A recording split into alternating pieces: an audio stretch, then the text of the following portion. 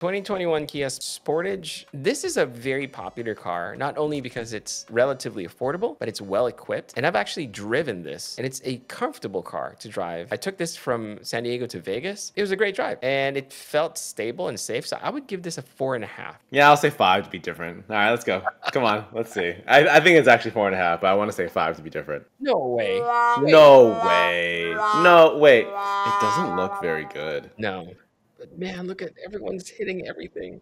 I know. Everyone's getting jostled around. Yeah. By the way, this is from the Latin NCAP, so it is a different rating from the US. The unit, which was tested, was manufactured in South Korea, had 2 frontal airbags, but missed out on ESC 48 in adult occupant protection. That's not high.